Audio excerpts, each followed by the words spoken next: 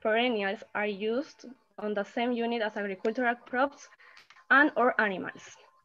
The integration of trees on farms and in the agricultural landscape diversifies and sustains production for increased social, economic, and environmental benefits for the land users particularly. To smallholder farmers and other rural people because it can enhance their food supply, income, and health. Agroforestry systems are multifunctional systems that can provide a wide range of economic, sociocultural, and environmental benefits. They are particularly relevant for the adaptation under the current climate change scenario, as well as in the restoration of degraded landscapes. So our webinar today will be separated in 3 different segments. In the first segment, we are going to have 2 presentations. After that, our guests, Laura and Thuan, will introduce themselves and pose a question to the speakers. And in the third segment, we will leave time for questions from the participants. So if you come up with any questions during the presentation, please write them down to ask them in the third segment.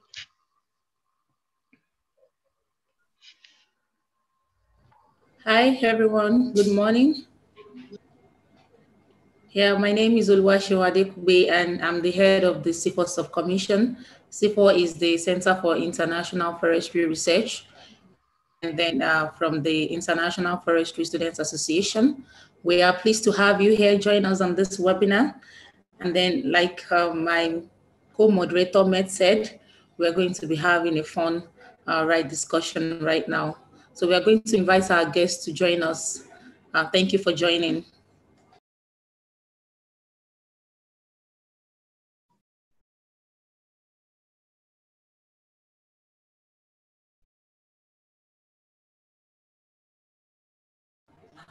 Mates, you can go ahead and invite the guest speakers. Okay, now I would like to introduce our speakers for today, starting with Meine van Noordwijk. I don't know if that's the correct pronunciation. He's a distinguished research fellow and agroforestry at the World Agroforestry. For many years, Dr. Meine guided the global integration of the Center Science and co-lead IUFRO Global Research Program on Environmental Services. Dr. Meine has a PhD in agricultural science from the University of Wageningen, the Netherlands. He was published on issues across a wide range of scales, from roots interacting with soil to global environmental policies and their national implementation. He is currently professor of agroforestry at the mentioned university. Dr. Meine, please go ahead and share your presentation with us.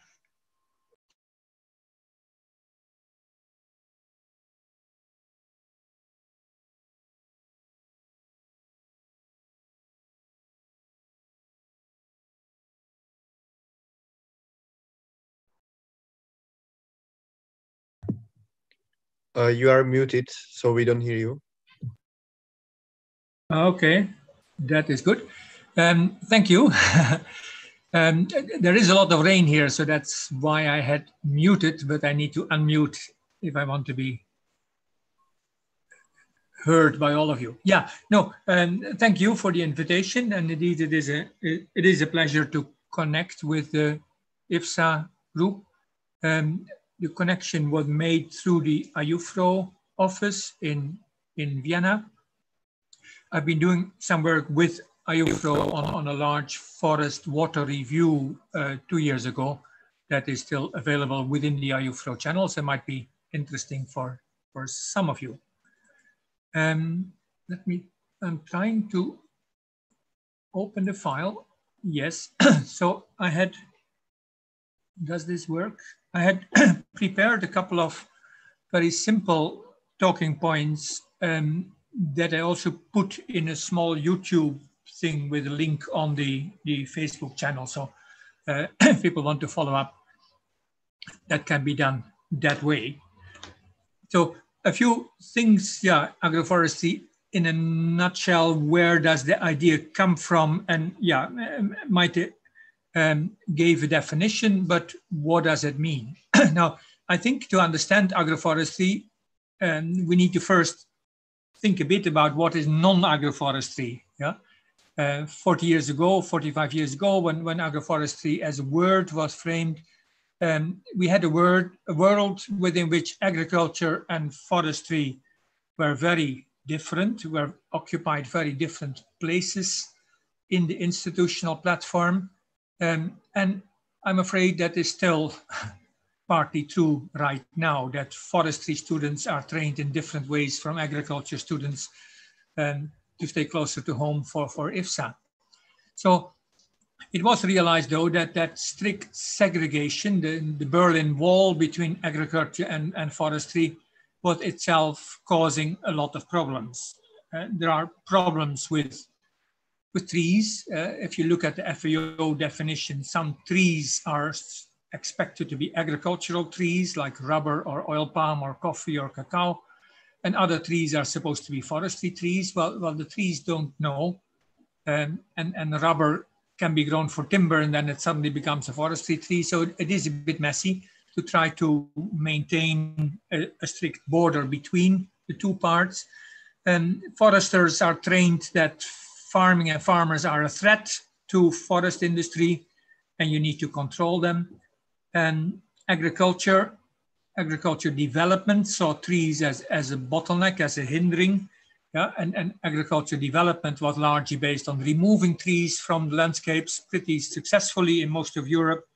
Yeah, and the functions that trees would have in an agricultural context, like maintaining soil fertility, helping with pest control, water management, all that could be replaced by fertilizers and pesticides and other inputs. So the segregation between agriculture and forestry became stronger and stronger over time. And at the start of agroforestry, you say, well, hey, that is a problem and that isn't necessary. And like the title of your seminar today, Better Together, can apply at multiple scales. Yeah, so the first, when agroforestry started, it was focused on the tropical world for the first couple of decades, although of course agroforestry does exist in temperate zone, in Europe, in North America, in temperate China and other parts as well as Australia, but the focus has been on the tropical agroforestry for a lot of the time of agroforestry so far. So the first interpretation of agroforestry was, if you look at the Venn diagram with agriculture and forestry, specific technologies that are operated somehow in the interface of agriculture and forestry, with definitions requiring that the trees are not there by accident, but are there deliberate, and that the interactions need to be managed in the biophysical world as well as in the economical and social part. So in that first phase, when agroforestry started, there was a first phase of discovery. What are all the different agroforestry systems of the world, and how is coffee agroforestry different from home gardens, and does it have anything in common with alley cropping and whatever? So we got a whole range of terminology, silvopastoral systems, everything, try to make sense of the huge interface between agriculture and forestry that actually exists. Now, on the research side, well, ICRAF was initially formed as a council, not to do research, but to spread the information. And the focus was on this diagnose and design, on learning loops, on working closely with farmers with some initial ideas, and let farmers sort out a lot of the things themselves for that. Now, after a while, it was clear that more research would be useful, and the research focused on this tree soil crop interactions, the resource capture above ground, below ground, under what conditions would it actually be useful to have trees and crops together, under what condition is it better to have them apart. Yeah, so a lot of the biophysical understanding goes back to that first period of agroforestry. In the 1990s, we realized that that is not enough, that there is an important part of agroforestry is about the landscape. It is about how trees in the landscape, how forest and tree elements interact with water flows, with biodiversity agendas. In 1992, we had the Rio Conventions, and we were waking up to the relevance of biodiversity and climate change. And so the idea that landscape scale is the appropriate scale to look at what farmers do, how they manage resources. And agroforestry moved, well, the plot level part, the farms, the markets were still very important, but an important additional part of agroforestry research became focused on the ecosystem services from the biophysical side, from the social side, from the economic side, early experiments with payments for ecosystem services came all out of that work. At the same time, we found that in a lot of places, there were large conflicts between forest and state forestry organizations and farmers being evicted from landscapes. On the institutional side, we needed more than we had so far. So that has led to what we now call the third concept of agroforestry. Yeah, and if you look at the Venn diagrams in the upper right, we first had specific things on the interface, then we had the interface between agriculture and forestry, and now we actually say, no, maybe agriculture and forestry are better together. Whatever we do, if we develop a specific agroforestry policy, we still have problems with definitions. We actually have two problems of definitions, because then we need to say, how is agroforestry different from forest? How is agroforestry different from agriculture? So instead of one definitional problem, we now have two.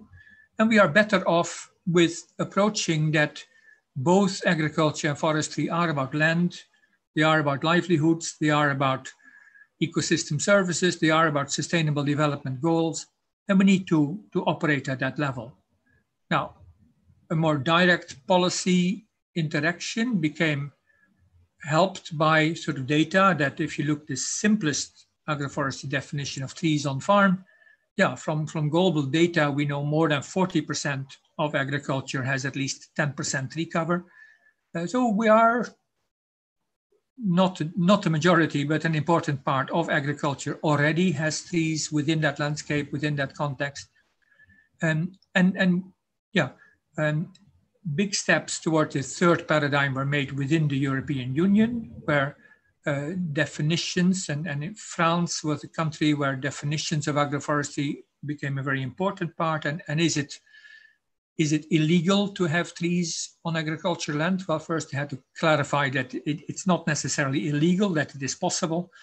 And with the current agriculture policies, it is up to the countries to decide the details, but basically agroforestry is now accepted as a normal part of land use that can provide functions to the farmers as well. So this is in a nutshell, this shift within agroforestry from the non-agroforestry world where agriculture and forestry are clearly separated to a focus on specific technologies at the interface towards looking at the whole interface, the agriculture expansion into forest, farmers in the forest, trees on farm, trees taking over agriculture, to focus on the interface. And now we say, well, even that is not enough. We need to look at the whole combination of agriculture and forestry as a gradient within which agroforestry can play a useful part. Now, this is in a nutshell the history of agroforestry as a topic of science, as a topic of research. We have described it in a book. You can look over time. This is by decade how the balance was between focused on local knowledge and what actually exists on farms, going back to the scientific roots and clarifying more detail what the interactions are, and now very much in a policy arena, try to make sure that bottlenecks to agroforestry that still exist in many of the rules and regulations, that they are removed so that it can actually take its valid place. And we work on land, and we want land to be evaluated on its function and not on its form. At the same time, and that is back to your IFSA, we need to make sure that forestry students and agricultural students are aware of these things at the interface, and that we break this cultural barrier that has in the past existed between forestry and agriculture, and create space for a wide array of specific ways that trees can contribute to farmers' livelihoods, can play roles in markets, can play roles in climate change adaptation, change the microclimate, make climate change less of a threat to farmers, etc. But that we need to be, at the same time, be aware that trees are quite effective competitors with crops, and that if you don't regulate them, you may get into, may not achieve what you want to achieve. So we do need research, we do need the knowledge, we do need to take local knowledge seriously. And within a sustainable development goal, both agriculture, forestry, and agroforestry have to make sure that it is better together, and better together, I think, applies to all the three agroforestry concepts. That would be my starting point, and I'm looking forward to our discussions. Thank you. Thank you for your presentation, Dr. Meine. Our second speaker is Joana Paulo, professor and researcher at IFSA. Main research topics cover the understanding and modeling of the effect of climate, soil, and ecosystem management practices on tree and cork growth, grounded on data from long-term trials and plots located in forest and silvopastoral areas, lectures, agroforestry, forest modeling, among others. Also a founding member of the European Agroforestry Federation and currently the national delegate for Portugal. Please go ahead and share your presentation with us. Hello. So first of all, good morning or good afternoon to you all. That clearly depends on which side of the world you are. And I see that there are many people here from different countries. So I work in Portugal, like the presenter already said, in the Superior Institute of Agronomy. I have given the title to this presentation of agroforestry in Europe. How did we get here, and how do we move on? Just to give you a fast overview of what happened in Europe in the last centuries, and how it's EURAF trying to change the current status of this distinction between agriculture and forestry. So, like we already saw. We already saw the definition for agroforestry. So in this slide, you have the definition that was accepted and that it's used official by the European Agroforestry Federation. Agroforestry is the integration of trees, crops, and/or livestock on the same area of land, like we already saw.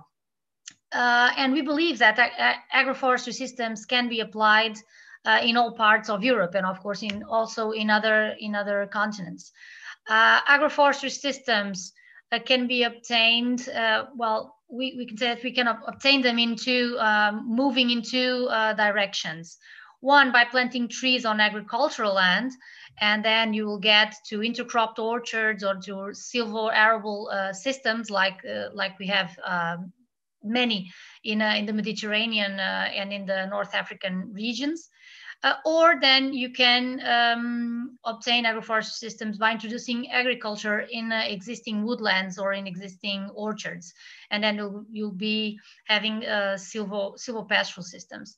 When you mixture the crops and the livestock, usually those systems are called mixed farmings, and sometimes there is a debate that I'll not go into today, if they are agroforestry or if mixed farming systems are different. But that's not relevant, I think, for the topic and for the interest of the students that organized this webinar today.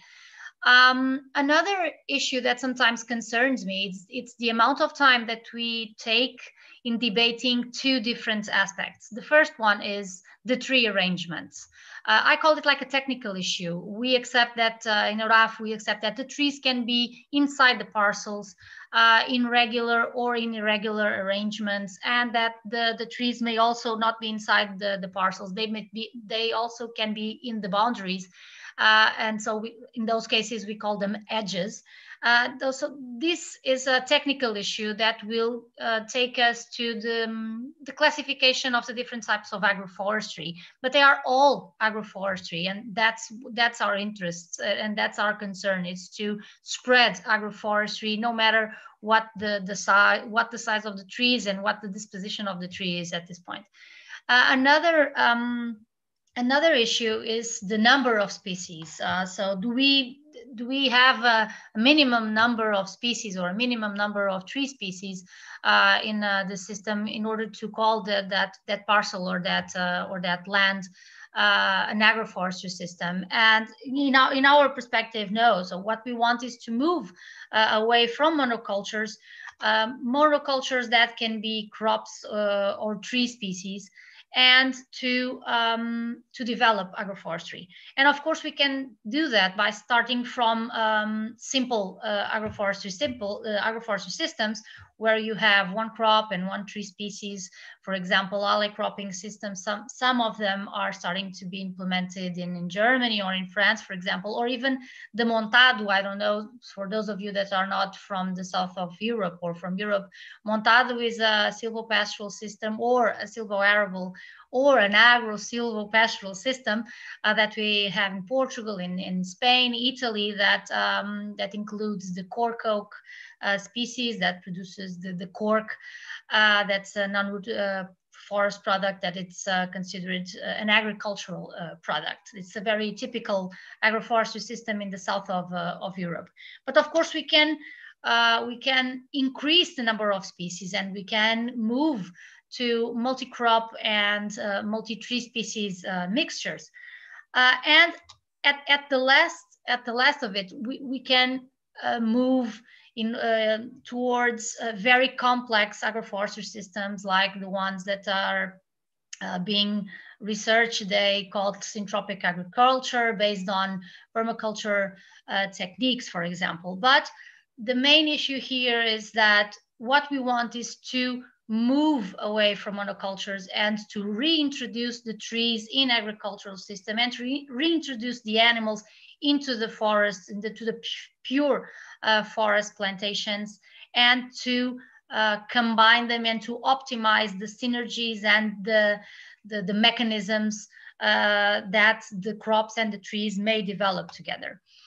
But after all, it is true that Europe, it's a little bit far behind some other continents, and this is in the development or in the reintroduction of agroforestry systems. Why is that?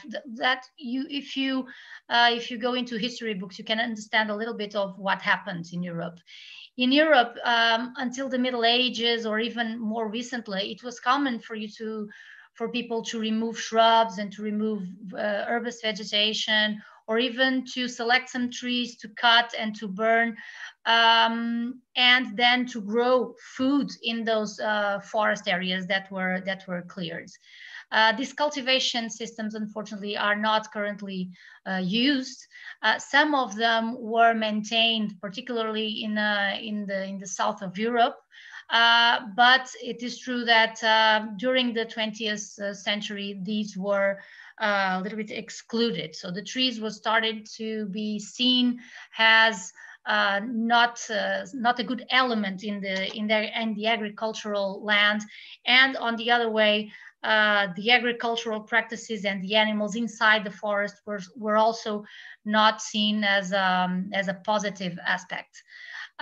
So we must also remember the First and the Second World War, where a new social paradigm appeared. After these two big world wars, Europe had to feed a population. It was the countries that participated in these world wars were facing many problems. And so there was this need to increase agricultural production. And there was also in the 19th and the 20th century an increase in the machinery power, in the ability of producing fertilizers and chemicals. And like it was already said by the previous speaker, this gave people the feeling that they could take trees out of the agricultural land.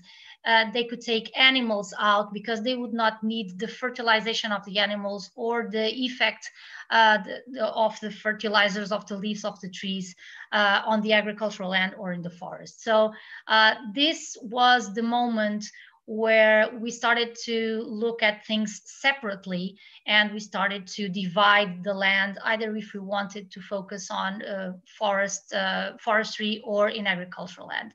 But this had consequences, and we are until now observing those consequences in Europe. So European agroforestry systems were converted into areas dedicated mainly to intensive and extensive practices, or even to land abandonment more recently in some regions of Europe, and also associated to some inadequate policy measures.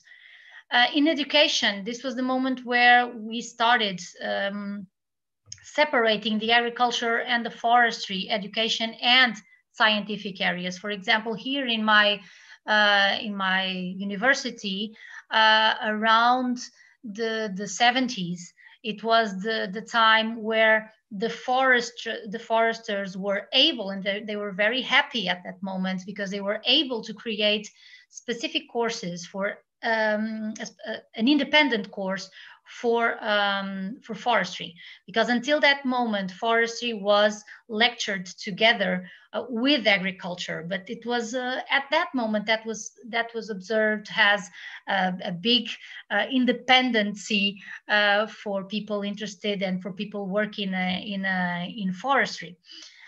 In the land, what we saw was an increase of the tree removal from the farmland and an animal removal from the forest, and this was also seen as important. And around those decades, it was promoted to remove the animals from the forest, because they were seen as issues if you wanted to promote natural regeneration of the forests. So actually, what we saw in Europe in this last century, more or less, was a disappearing of traditional systems that we are now trying to, well, rediscover. And I can list some of them that I'm working with, and I think that are particularly interesting. And I have put here some links if you want to read a little bit more about them. One of them is the hanged vineyards. They existed in France, Portugal, Italy, Spain, in the south of Europe until the 19th centuries, but they have been almost wiped out from Europe.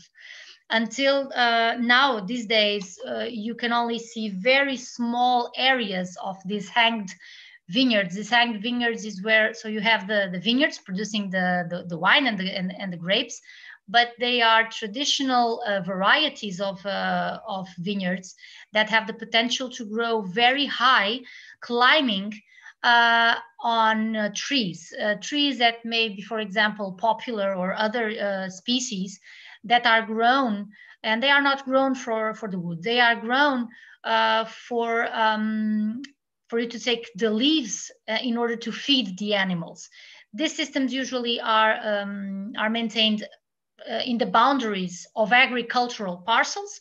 So what you have here, it's a use of the trees in order to promote the vineyard, and a multiple use of the trees because you are also using it to feed your animals, and you are protecting the agricultural crops that are inside the parcel. We only have this in Portugal in a very, very large, very, very small land area at this moment. We have a project where we are monitoring and putting them, all of the areas that exist and now in this system in a digital maps. And they are very, very interesting systems that we are trying to protect, because what is happening now is that the European policies are promoting the intensive vineyards, and people are substituting wine production in vineyards on these systems by intensive ones. Other traditional systems, the intercropped vineyards, so the mixture of vineyards and olives with fruit trees and even with horticulture. This is also another system that it's basically very located in very interior parts of rural areas, and intercropped multi-species orchards with horticulture. For example, in France and in Belgium, you now have some people introducing these systems again, because they were already disappeared in the last century.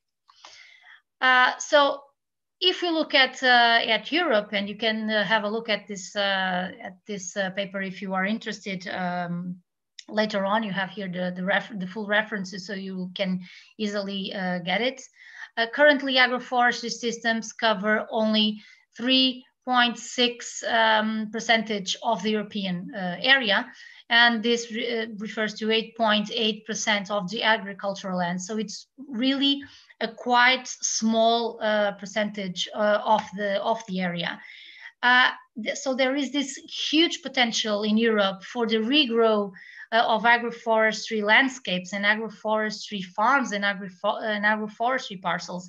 And we see this in several research. For example, in this work, it was estimated that we could increase 56% of the area of juglans, prunus, popular, pinus pinea, quercus in Europe, if we introduced these three species into silvopastoral systems that are now covered only by agricultural land.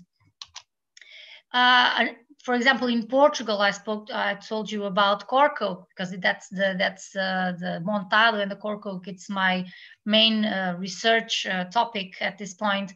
And we have also estimated that if we took arable land and we introduced the cork-oak and transformed it into silvo-arable systems in Portugal, this would increase largely the amount of hectares and the amount of area of silvo-arable systems in Portugal.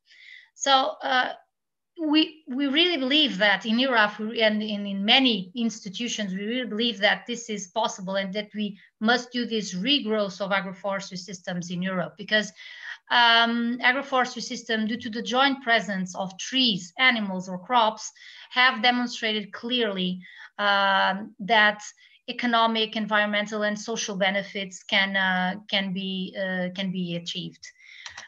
For example, if you consider the accumulated amount of energy that agroforestry systems can achieve, and if you compare them to agriculture and to forestry systems, monocropped agriculture and forestry systems, like we did in this PhD work from the students, we compared it in 4 different agroforestry systems: the montado in Portugal, the orchard in Switzerland, alley cropping in the UK, and this is covered, and short rotation coppices in Germany. Of course, there are differences between these 4 systems, but what you see is that in all of them accumulate more energy than the monocropped systems that they were compared to.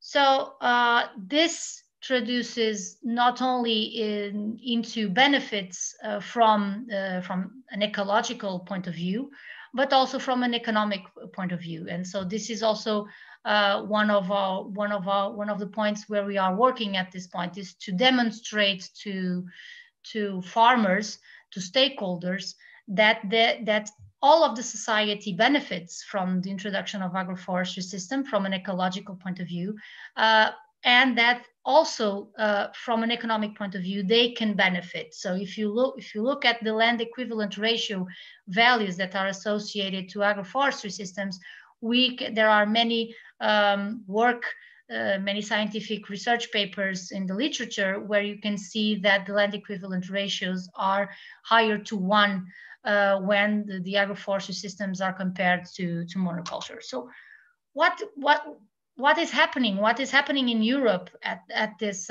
moment?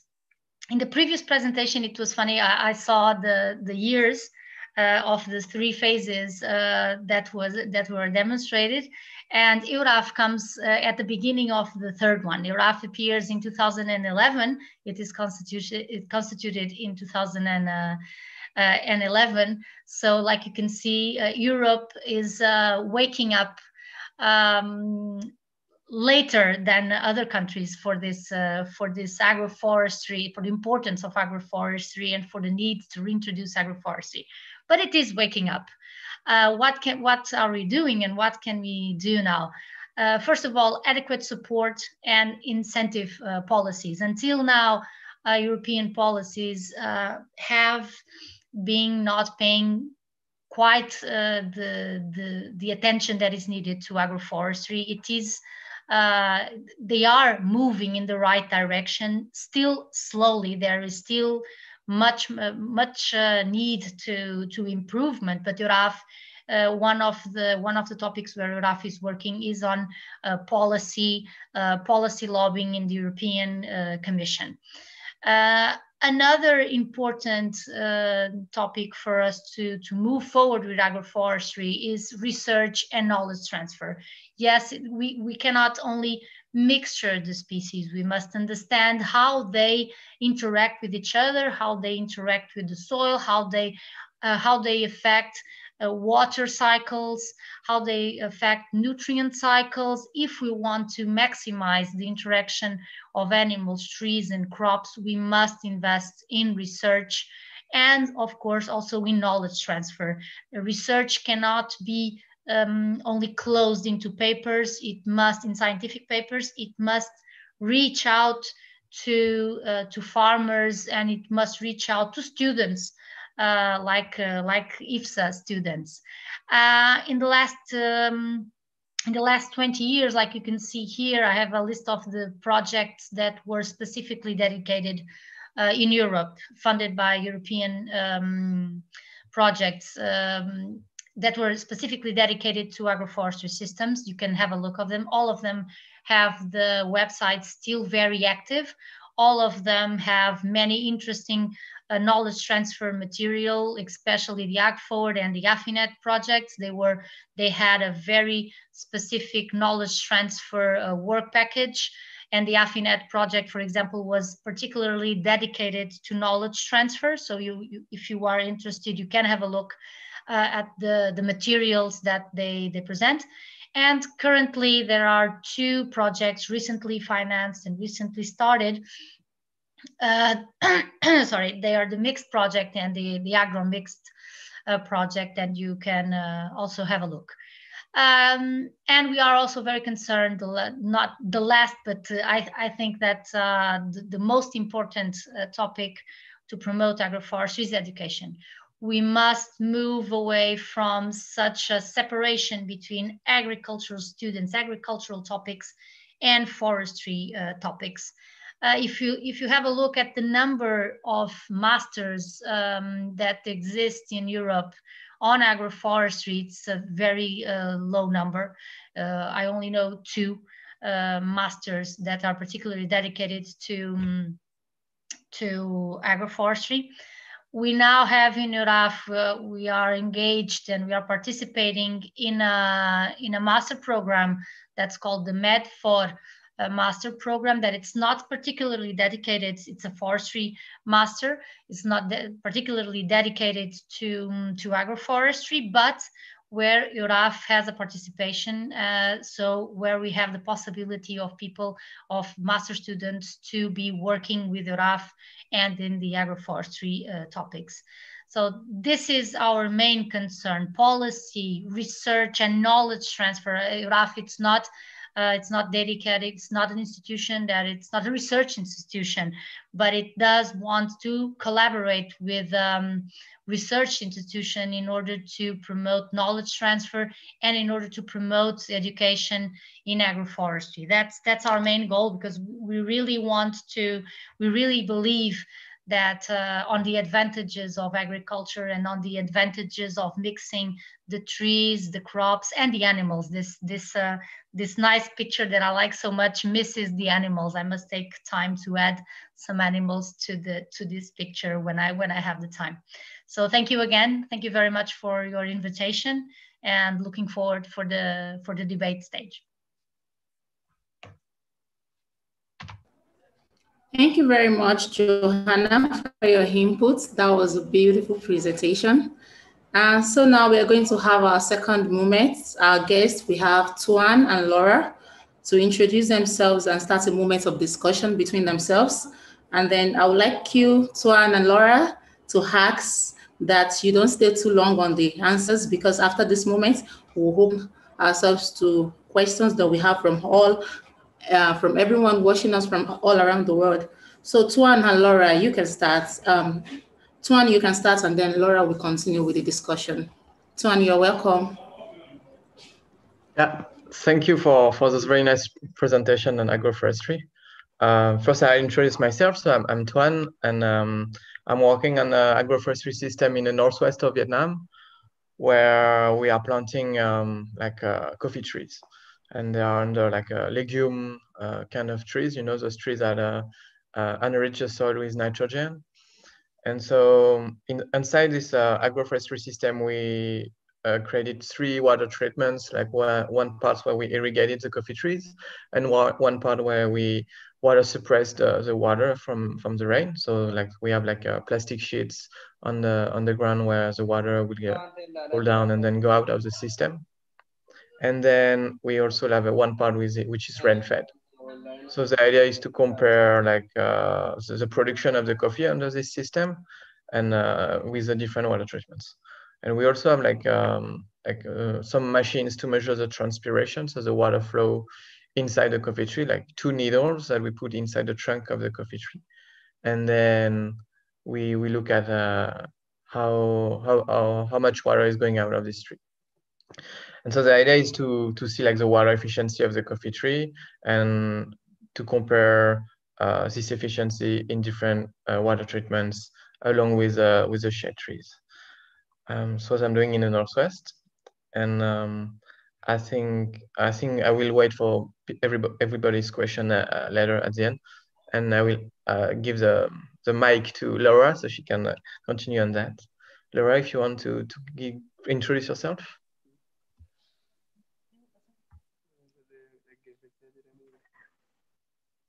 All right, so can you hear me? Can you see me? Okay, I cannot see myself, but that is not a problem. Yes, Laura, we can hear. Great. All right, warm greetings from Germany to our speakers, fellow panelists, and all those joining the live stream today or watching the recording later. I want to first thank our IFSA representatives for putting this together, and a quick introduction about myself and why I'm joining you today. So my name is Laura Deal. I'm an interdisciplinary social science researcher with Transsustain at the University of Münster, where I also completed a Master of National and Transnational Studies in September 2019, and previously earned a bachelor's degree in international studies from Seattle University. Prior to Germany, I lived in Indonesia, where I worked as a science writer and social media strategist for C4 and for the Global Landscapes Forum. It was there where I became really interested in both indigenous rights and agroforestry. Working with foresters representing a wide variety of disciplines and geographies over the course of 2 years, it became impossible not to notice certain patterns in their research. One, often sustainability outcomes were improved when communities themselves had greater decision-making power over land and resource use. Second, multi-storied agroforestry systems support more biodiversity and reduce erosion, amongst other benefits. And the traditional environmental knowledge, or TEK, of indigenous peoples can offer valuable insights into how these agroforestry systems might work best in their respective landscapes. It's also often these indigenous peoples who, at great personal risk, have spearheaded efforts to foreground mixed-use landscapes as a response to our overlapping climate and sustainability crises. Oh, now I'm getting a message saying that my audio is not coming in very well. Can people hear me? Is it working fine? Okay. All right. And third, increased incomes do not necessarily translate into improved livelihoods for many rural communities. Now, in 2008, while working on my master's degree here in Germany, I joined Transsustain, and our work focuses on analyzing the efficacy of sustainability certifications like Rainforest Alliance Fair Trade or IFSA Organics for Latin American coffee farmers. While working with them, I became interested in whether and how these certifications can contribute to a shift in production towards agroforestry systems. Certifications are often referred to as a form of non-state market governance, and it is in this that they have their greatest strength. As voluntary measures, they allow producers to opt in to regulations that are above and beyond the requirements of a given country, and as market mechanisms, they circumvent the often slow and cumbersome processes that characterize legislative change. Thus, they have been integrated into existing agricultural systems and market structures extremely rapidly. Today, it's estimated that approximately half of all coffee is cultivated under at least one sustainability certification. Further, half of all money invested in sustainable coffee production annually is financed through these certifications, and adoption rates continue to rise. Their prevalence makes them either a key ally or a key obstacle to widespread changes in the coffee sector in transitioning to agroforestry. Yet the coffee industry is in dire straits, and one study published in 2018 estimated that when accounting for the combined loss of pollinator services, I'm sorry, I'm being distracted by messages about whether or not you guys can hear me. All right, up to 88% of current coffee growing lands in Latin America could be lost by 2050. Needless to say, this would be devastating for millions of smallholder farmers. But agroforestry promises to correct a lot of these really negative trends. Two pests and diseases that threaten the coffee industry, the coffee rust disease and the coffee berry borer, are both lessened in dramatic negative effects when introduced in agroforestry systems. In the case of coffee rust disease, in monoculture, the most common fulsome robusta varietal is highly vulnerable to rust when packed tightly together in rows. And with the coffee berry borer, the natural predators, especially birds, that find habitats in multi-storied agroforestry landscapes have no place to live in monocultures, and therefore the pest can spread more rapidly. There's a growing body of evidence that agroforestry appears to be the most sustainable way to produce coffee, and yet it is not even close to becoming the dominant production system. So my research interests really focus on how can we make these certifications, which are growing in prevalence and importance, especially as a form of governance, more amenable to agroforestry systems. I'm going to summarize and cut this short because I'm getting just too many messages about audio quality being a problem. So for the sake of time and your ears,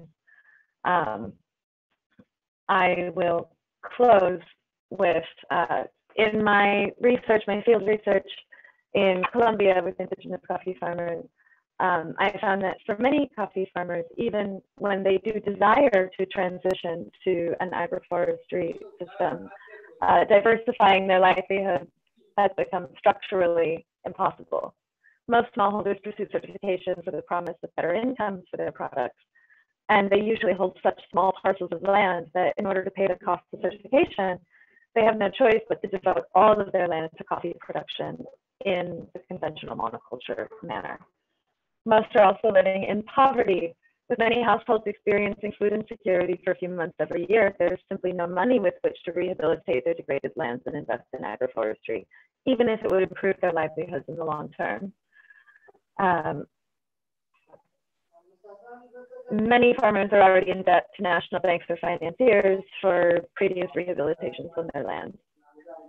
Many certifications suggest that producers diversify their livelihood, but they have little incentive to make this a requirement to participation or to invest in it directly.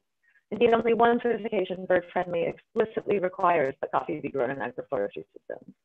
Yet it appears that certifications are here to stay for the foreseeable future, and their requirements and norms have a major influence on the way these landscapes are used worldwide. While I'm most familiar with these challenges in coffee, many tropical commodities and the smallholders who produce them are facing similar challenges. Education in the benefits of agroforestry systems is simply not enough. Most producers cannot finance the transition themselves, and most organizations which often provide this finance, such as government, certification programs, and international aid organizations, are as interested in maintaining a consistent world supply of goods as maintaining local benefits on the ground.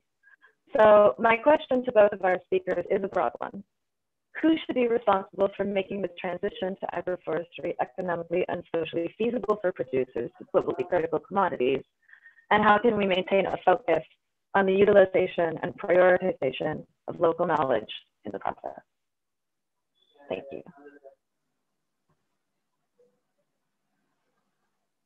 And I will hand this back over to our facilitator. Laura and Thuan, Joana, you were the second to present, so you can go first and answer the question.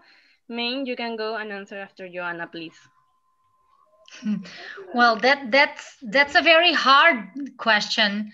It's more of a political question, I would say. I don't think there is a single answer. I really think that depends on the country or on the continent. So for sure, well, I have been in Costa Rica, and I have been, so that's where, that's the only knowledge about agroforestry with coffee that I have.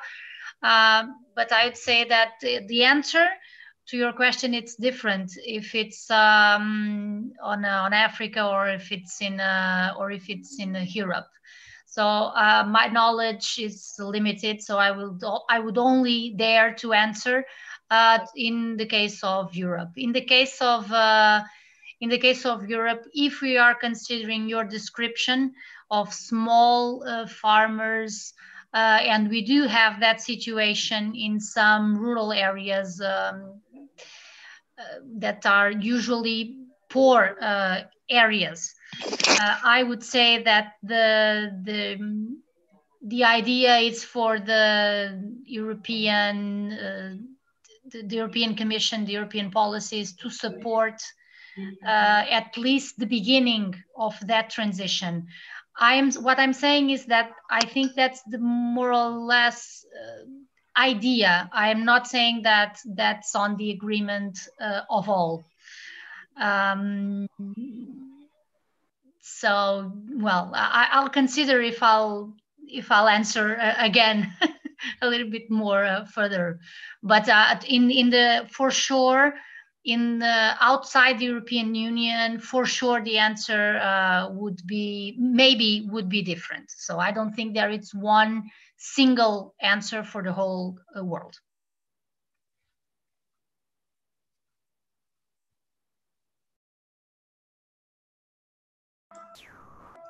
Okay, let me pick up. There is a bit of sound coming from the surrounding here. I hope it doesn't disturb you.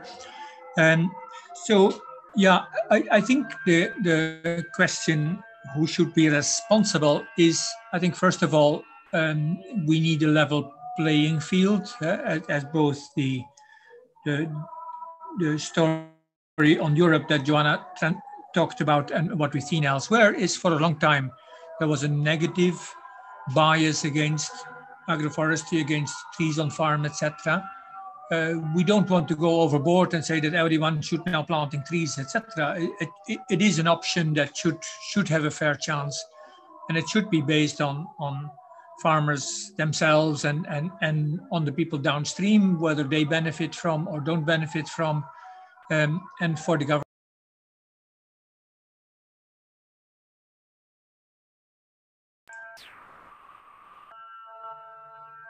Is it? Now it is okay. Yeah, so the three layers, the farm level, the landscape level, the overall policy level.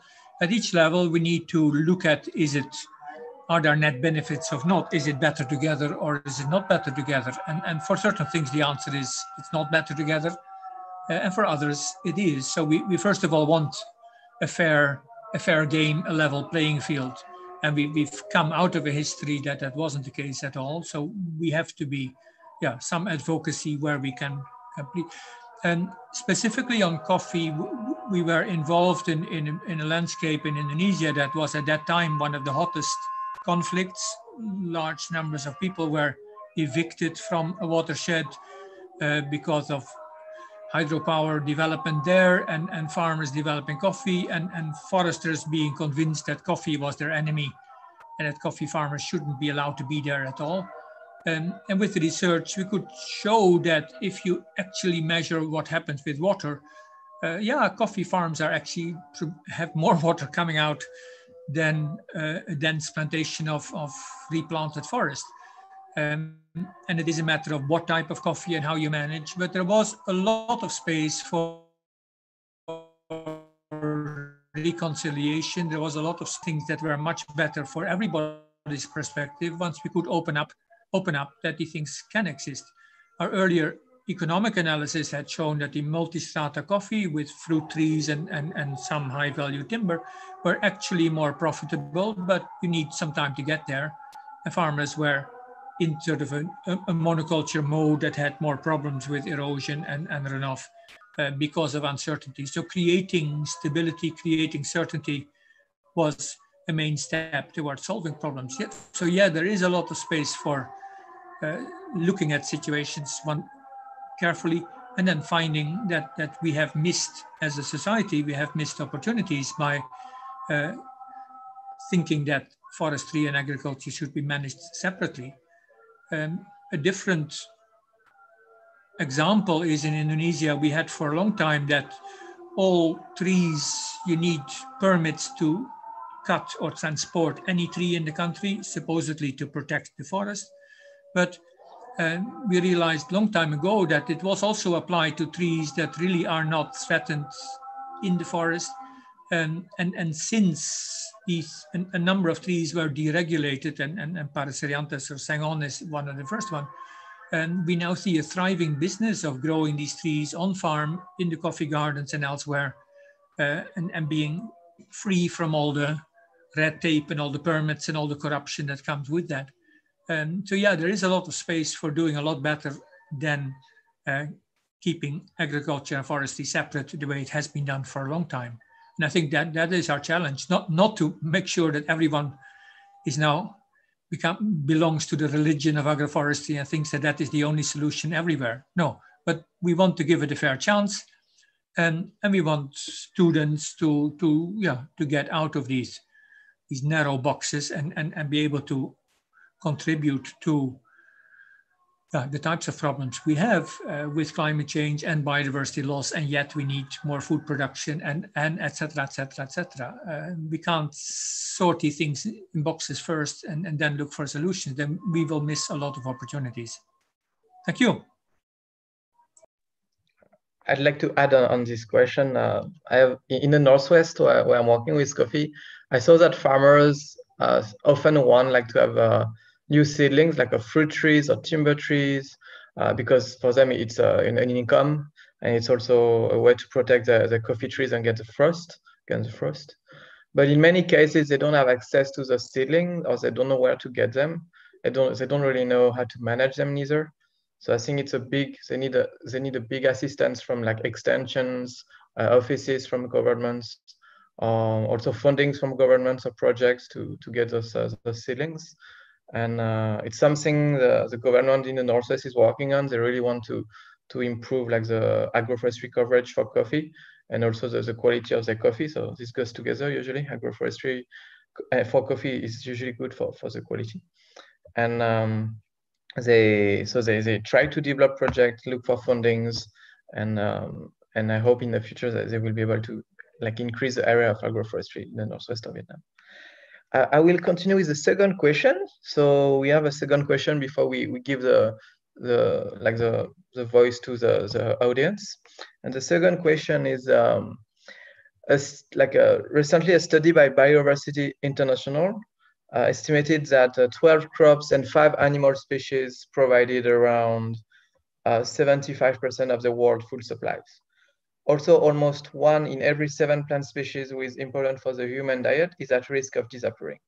How can agroforestry system tackle this problem, which may threaten food security in the future and also achieve the Sustainable Development Goal 2.5, which aims to maintain the genetic diversity of seeds, cultivated plants, and farmed and domesticated animals and their related wild species?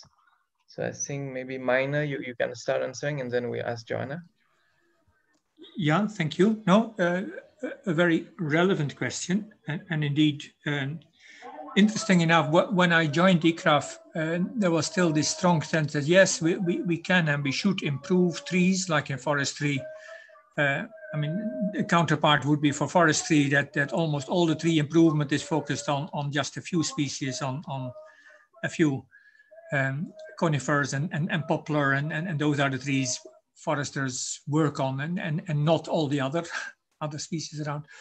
So there was a strong move in agroforestry. We need to prioritize, we need to find out, we can't help to improve quality of seed for all the species of trees. We need to see which ones are the most important.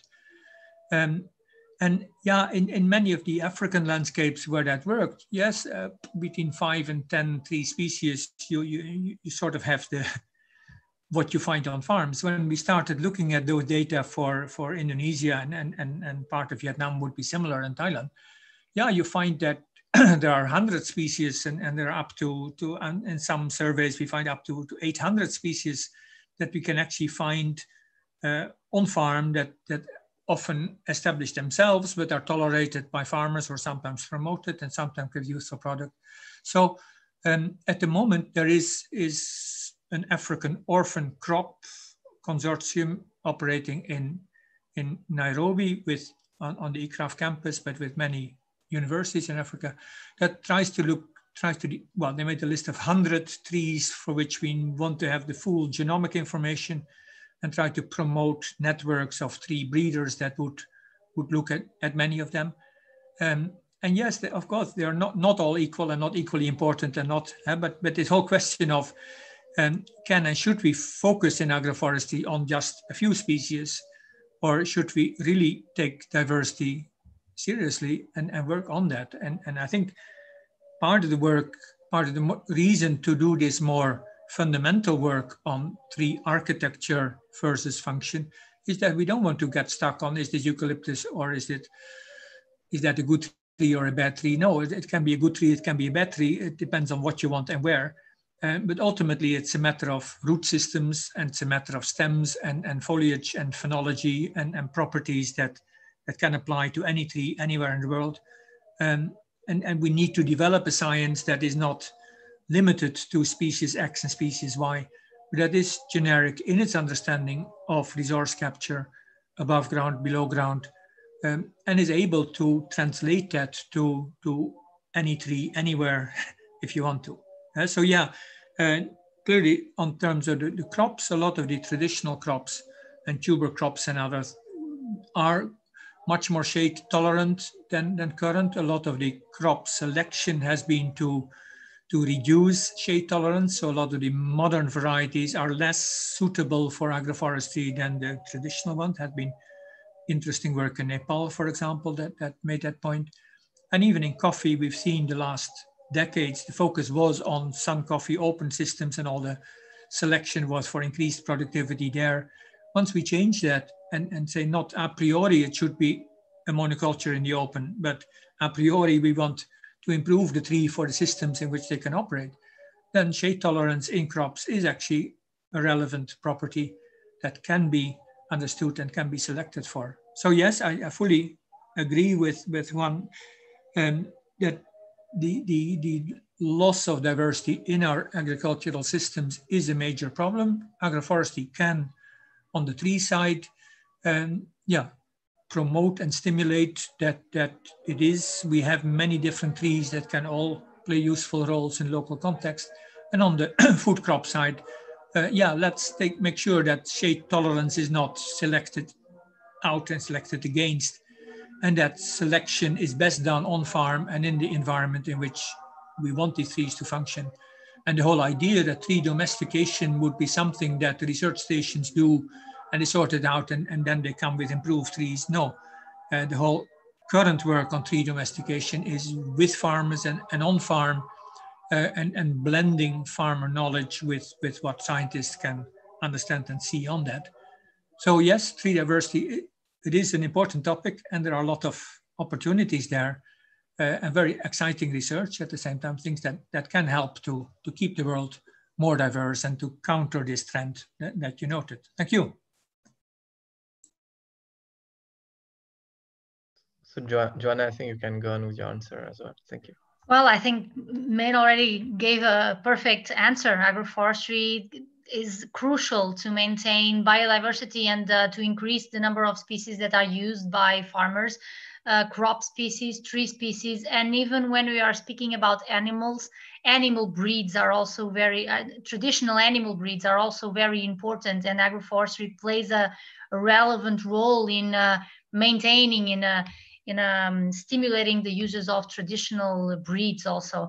And we must also consider that the potential of the species that we don't actually know very well, or the species that for decades have been set aside, under all of this biotechnology development, we must also remember that if we don't know those species very well, because for a given reason they were more or less set aside, they can have a crucial potential and a crucial role for the development of products and of services that we actually don't know at this point.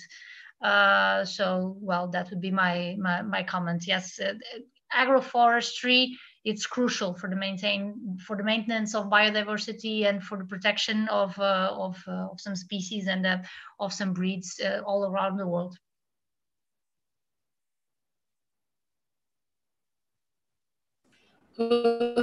Thank you so much for your excellent input and discussion, and then for the questions were answered. And now we are going to open the floor for everyone that has questions. We have some questions already in the chats, and I would like to call. Will you like to post your question yourself, or you just want me to read aloud for you, Delia?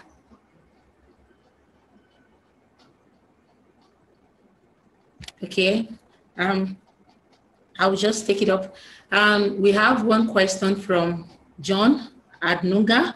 He said that in Ethiopia, such like of agroforestry was carried out by uneducated farmers of indigenous. So without technologies and capitals, the product and yield obtained from missing farms was not promising one. How such country may boost up the product or services gain from such missing farms. Now he's asking if how countries like Ethiopia, where uneducated farmers of indigenous communities carry out agroforestry, how can they boost up the product and services they have from missed farmings? I think, Joanna, I would like you to take this up. I'm sorry, I did not understood correctly the question because the sound was breaking. You were reading it, but it was not possible for me to understand the question. Okay, John, will you like to read the question?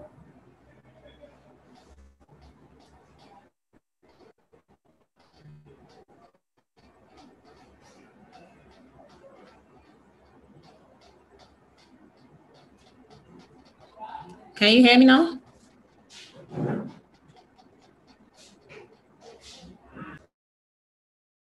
I can read it, I think. In Ethiopia, such like of agroforestry was carried out by uneducated farmers of indigenous. So without technologies and capitals, the products and yields obtained from mixing farms was not promising one.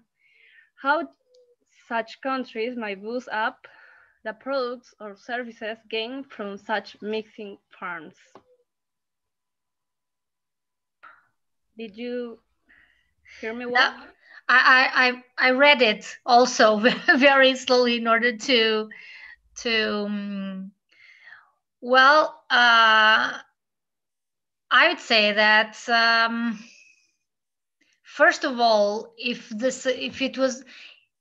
in a particular case you did not had a success while implementing a given mixture or a given agroforestry system, you must go and have a look again on education and on scientific knowledge. The question here speaks about uneducated farmers of indigenous. So I would say that one main aspect is the education of the people that are implementing it. Of course, the technologies, and I don't really understand what capitals means, if it's money or whatever, but of course the technologies and are also relevant in order to promote the success of the implementation. But in my perspective, education, it's crucial to increase the success of such, and to increase the the success of such experiments in Ethiopia and in other countries. Yeah. Okay. Shall I? Meine, yeah, you can speak. Yes. Yes, let me try to add some comments. Yeah, I think we need to be a bit careful in the terminology of indigenous being uneducated and etc. Of course, indigenous systems have very rich traditions in knowledge in many cases. At the same time, their way of transferring that to other generations is not necessarily the same way as we have with schools and other part. But I think it is a safe assumption that if you actually start looking at what people do, it often makes a lot of sense once you start to take it serious. At the same time, the level of knowledge that you need to manage systems depends very much on the environment. Just an anecdote there, we were working with in the University of Bangor in Wales. They have developed systems to really tease apart local knowledge and to describe it in detail and see the logic behind. And they had so far applied that in Nepal and found that in relatively simple systems, farmers had a very detailed knowledge about the leaves of trees and what it means for drip sizes and for erosion, etc., etc. So there was a very rich knowledge on very simple systems. So then we talked and we said, well, we have these rubber agroforestry systems with hundreds of trees. There must be an amazing amount of knowledge to manage those. And when we start describing that in detail, we found actually not. And actually you don't need. You can manage complex systems with very simple rules about if it comes by itself, well, let it go if it doesn't hurt, if it doesn't disturb another tree. And relatively simple systems about space and concept. And yes, they knew that the durian tree that they like best is quite competitive. So if it grows on the wrong place, they would remove it. And so they were managing based on resource capture. But actually relatively simple rules allow them to manage very complex systems quite effectively. And actually economic terms, at least as effective as the monoculture plantations that research had been promoting for a long period of time. So I would be careful with the judgment that uneducated, they don't know or they don't know what they're doing. I'd like to take that serious and delve into it. And some of the work I've seen of the long-term agroforest in Ethiopia, both in the coffee and in the Ensete domain, shows that there is actually very rich and useful knowledge within them. So I'd like to challenge the person who asked the question to go there and have a closer look at it and report back to us what you find. Thank you. Thank you for your answers. We appreciate that. And we have another question here from Delia. I don't know if you can hear me now. Okay. Delia says, as forestry students, do you think the whole facet of agroforestry is sufficiently covered in the forestry curriculum? If not, would IFSA be able to influence the change in the situation? I don't know if anybody can answer this.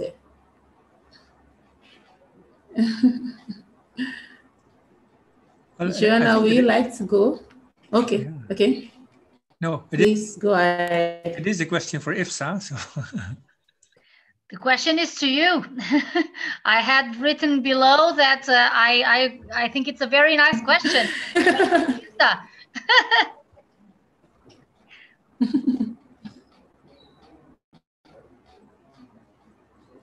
All right. So do you think that the whole facet of agroforestry is sufficiently covered in the forestry curriculums in schools, probably in Europe and then across the world?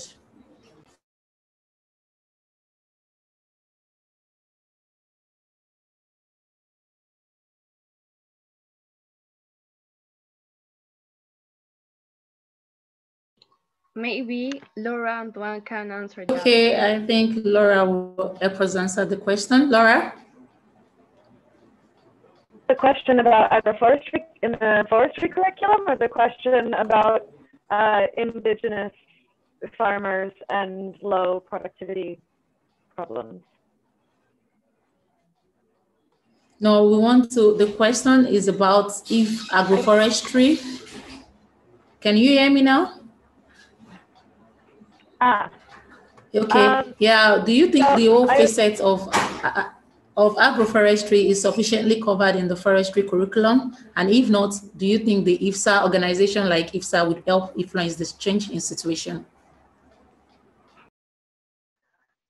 So I can't speak in any particularly meaningful depth specifically to forestry curriculums at different universities worldwide, as I am not a forester in background myself. I'm a social science researcher. But what I will say before tossing the mic to Thuan is that I believe that higher education systems in particular and education systems more generally don't do a sufficient job in helping the average citizen understand agricultural systems in general at all. And I think in order to facilitate a transition to agroforestry and the union of agriculture and forestry sciences and conservation and climate protection measures, not just those who are directly involved with boots on the ground, but the average citizen has to develop a much more robust understanding of where the food products and physical materials of our daily lives really come from. And I hope that IFSA will be a key player in leading that charge. Yes, most IFSA members are watching from around the world and they can hear this. Yes, I also hope that we'll be a key player in this. Thuan, do you want to add anything to what Laura said? Yeah, I'd like I like to add. I agree with Laura that we don't have much much agroforestry in the curriculum. It's more either agriculture or either forestry, because usually departments at university are separated like this. As for the IFSA role in changing this, I think we could try to do some lobbying in policies in our universities and ask for more courses about agroforestry or more courses about ecology, agroecology, or those kind of new ideas. In IFSA, in 2018, we also did a deforestation course online, kind of a small course of maybe 20 minutes about deforestation and what are the causes and consequences, etc. And I think IFSA could also do those kind of initiatives, creating their own courses about maybe agroforestry and the benefits of trees on the agricultural lands. I know in Asia Pacific, we also have an initiative where we look for diversity of trees in the cities. So we asked for IFSA members or students in IFSA or in forestry universities to take photos and get the name of the trees next to their house or in the city where they live. So we get a nice list of different trees in different areas. And this could also be done by IFSA and maybe raising awareness about the trees on the agricultural lands, and maybe get a list of the diversity we have per country on the land. So just giving ideas. Yeah. Thank you. Well, thank you, Thuan. That is a wonderful contribution. And just like I said, we have so many. Oh, Joanna, you can speak. Well, I think that this is I'm giving an idea to IFSA. If you organized this this webinar, and congratulations for it, I really think that you should, after the webinar, consider how you can help the promotion of agroforestry inside the curriculums. At this point, and I'm saying this because here, for instance, in ISA, so this is Superior Institute of Agronomy, the two topics, the agricultural topics, the animal production topics, and the forestry, like in many other institutions, are very set aside. But there is this movement of students interested around agroforestry, and what they had done is that they wrote a letter asking for the increase of the approach on these topics in the courses. And this small movement from students have been taken into consideration now in the revision of the curriculums. And so we are now creating a new discipline focused on agroforestry. We are developing courses for PhD students also on the topic. So it is interesting, and it is my, I would like to reinforce the importance of IFSA and of the students' approach on this to contribute for the increase awareness about the importance of approaching the three areas, and the three areas, not forgetting also the animal component. So that's your homework task, I would say, after the webinar. Thank you, Joanna. We've taken note of that, and we're going to work on it. And then we have another question here for the speakers from Tunde Ojelade. He said he's talking about the contamination of environment and talking about the soil and the water bodies, that this has been a major concern in the world due to various agricultural and forestry activities, such as the application of fertilizers, herbicides, and pesticides. Is there any practices or agroforestry practices that can be adopted to reduce or eliminate such contamination on agric land and or water bodies due to leaching or runoff? Who would like to take this? I think I'll call on Meine to take this. Yeah, well, sorry, there is of course a large amount of research on that, and at the same time the findings depend very much on the situation. It is very clear that trees and tree-based systems help in a number of ways. A very important part is of course the litter layer, and typically in agroforestry systems you see litter on the ground for most of the year. And that does protect the soil and plays many roles. And when you go to open field agriculture, you often find a lot of bare soil and a lot of soil that is prone to erosion and others. There is, we have done work on how trees stabilize slopes and how we reduce risk for landslides and others. That is a mixed message. Of course, these roots can help in the topsoil. They don't protect you from deep landslides. But there is real roles of tree-based vegetation on most aspects of erosion and soil movement. On the nutrient side, yes, trees generally have more buffer and can help. At the same time, the expectation that a few rows of trees along the river would protect and take out all the nutrients that come out of all the maize fields that are upstream, that doesn't work. And you can do some simple calculations on that, how wide these riparian zones would have to be to deal with all the nutrient load that comes from typical agricultural systems up there. So there is a lot of research, and yet there is a lot of need to apply that. So as a general direction, yes, you can often find solutions for soil and water problems within systems with trees that don't exist in crops only.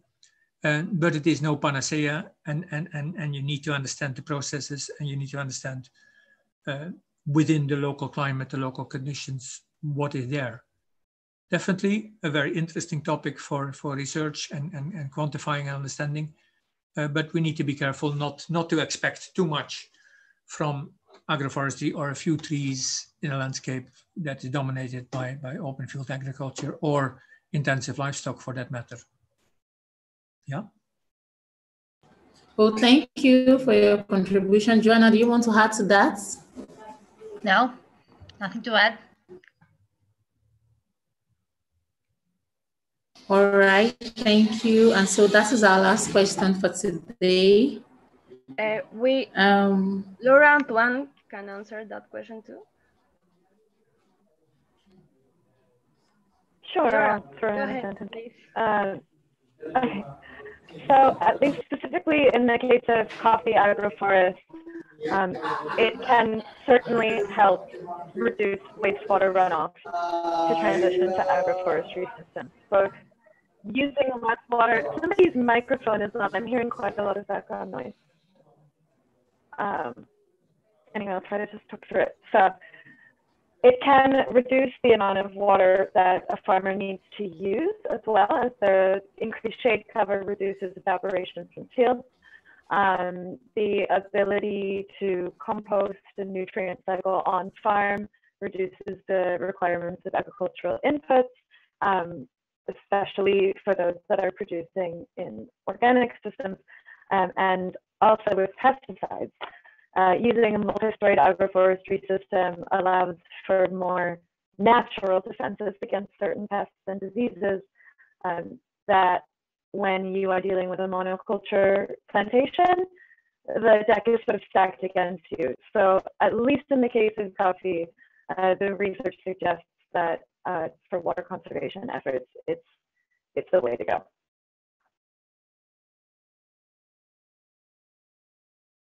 Yeah, on my side, I don't have much to add to this. I agree that agroforestry system is usually better for pest and disease management because the diversity of insects control the pest by themselves, so they never reach a level, so they are too bad for the coffee if the agroforestry is well managed. And then, of course, for water, as Laura said, the water is filtered by the trees and by the agroforestry system, so it's cleaner. And then the problem we still have is the processing part. Like if you still do a wet processing, you still have a lot of water from this processing that goes out and kind of pollute the water bodies because it's very rich in nutrients. Then for this, you have other kind of processes where you can like just dry the fruits and avoid using too much water. So this is more like a processing problem more than agricultural issues. Yeah. Well, I think that's it.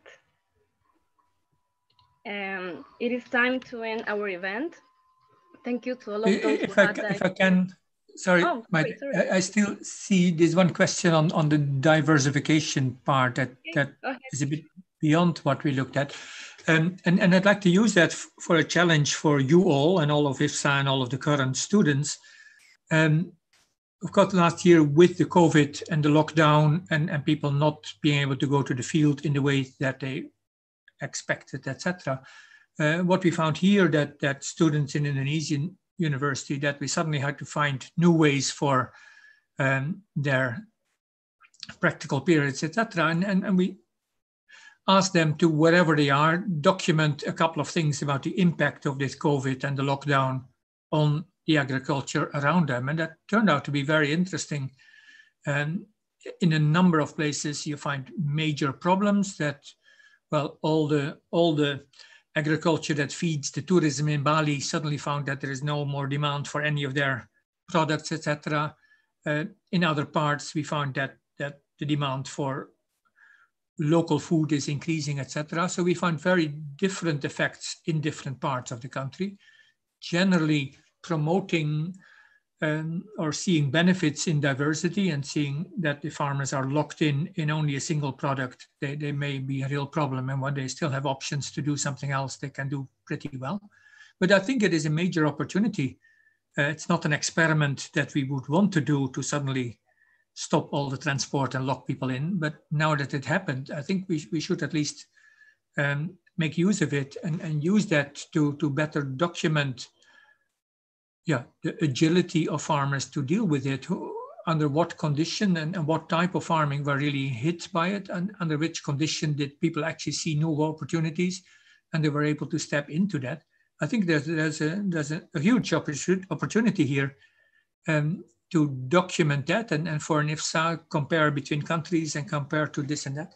So I'd like to bring that to you as an opportunity to engage with that and not only see it as a damage, as a problem, but see it as an opportunity as well to understand what is sustainability and what type of systems are robust and can deal with shocks, and where are people locked in and can only do one thing, and when that one thing doesn't work, they are in real trouble. So I'd like to leave that as a suggestion with you all. Thank you. Thank you, Dr. Meine. Okay, well, it is time to end our event. Thank you to all of those who had the interest in participating in this webinar. A special thanks to Dr. Meine and Joana for their presentations, and also a special thanks to Laura and Thuan for their valuable contributions. We hope you have enjoyed our webinar as much as we did. Thank you to all. Bye-bye. Thank you. Bye to you. Bye. Good luck. Bye. Good luck.